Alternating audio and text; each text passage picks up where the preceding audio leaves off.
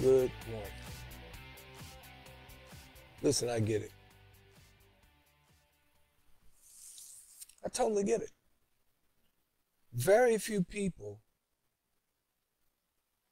have the vision, the wherewithal, the guts to be a pioneer.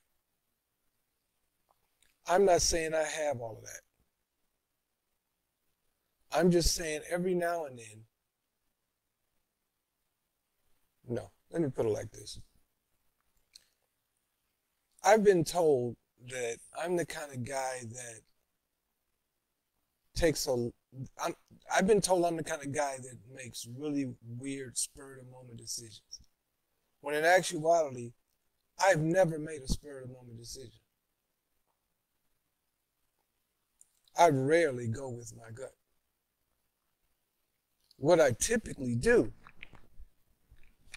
is I'll have something come across my desk, if you will, and I'll study it, I'll look it up, I'll do research, and I do all of that without alerting anybody. So when anybody finds out something I'm doing, then they're like, where did that come from?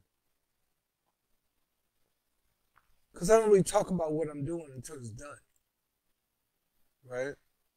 Now, I've started several businesses where I talked about it up front, but you kind of have to in your network marketing because you have to try to get other people to do it with you. You know what I'm saying? You have to have affiliates. You have to have all these people because in order to make any real money, you have to have a bunch of people. I know people that are making, 10, 12, 13, 14, $20,000 a month, but they got thousands of people in their business that have to stay there in order to make that money. So, but me, occasionally I'll come across something that I say to myself, there's no way this can be true. And then I do the research, and when I see it to be false, I step away from it, and you never heard of it. But if I see it to be true and I have factual data, you guys know me. I don't do a lot of speculation. Either I have factual data or it's bullshit. Right? So, two things have become a part of my life in the last few months. And if you didn't take the time that you had off your job or furloughed or whatever, if you didn't take the time to research some things while you had that free time, that's on you. But for me, I've always had free time. So I always do a lot of studying and researching, which explains why I come across stuff that most people don't.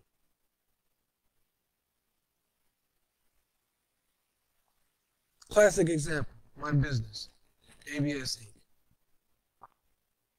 Aggregate Business Surplus is the name of my company.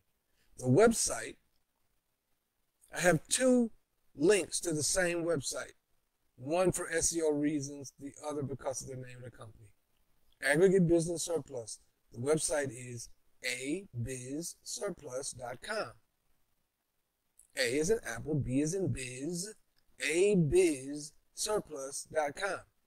But for SEO reasons, I also have the website Twin Cities palletcompany.com. So when somebody searches pallets in the Twin Cities, then my link comes up. That's just SEO, right? But I own both of those. I have a pallet company.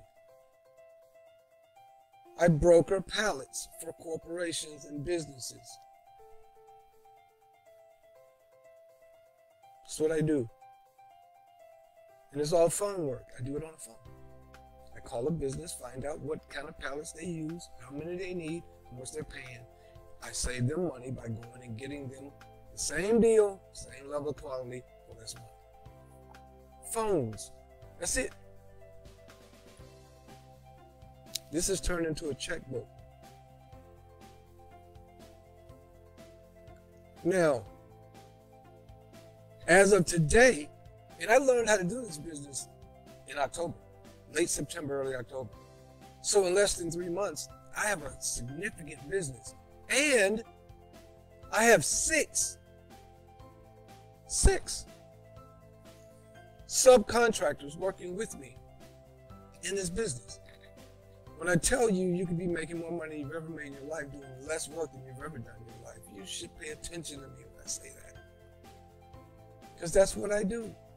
If you know how to use a phone, and you know how to follow up, and you got a little bit of hustle muscle, get at me. You know where I am.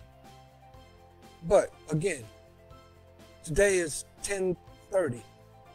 It's 10:30 on, what's today's date? I don't know. The 15th of December.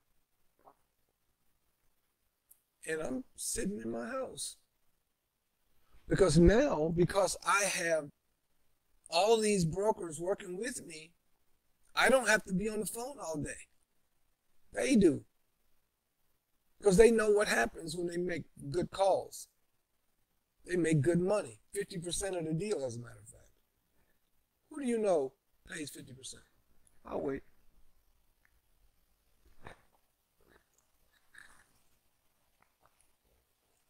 So, that's what I do. Is it innovative? Not really, just wood with nails in it. The concept of doing it the way I do it is innovative. But I didn't even innovate that. That was brought to me by a video I watched on YouTube with JT Hustlez talking about John Wilker's business. So I looked into it. It was expensive for me, but I figured it out.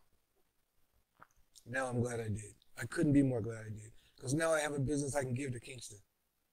I can leave to anybody. But I don't have to leave because I'm not going anywhere. And I'll explain that to you in a minute too. But that's known as new tech.